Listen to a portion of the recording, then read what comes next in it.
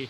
For example, in this video later you'll see how we turn them into beautiful red planks and use them for a project that I'm involved with in Jeffreys Bay, a beautiful house that's been built at Point. So stay tuned and you're going to see the process of how we go through milling it and sourcing it in the actual forest to the point where everything is put together. So I hope you enjoy the rest of this video.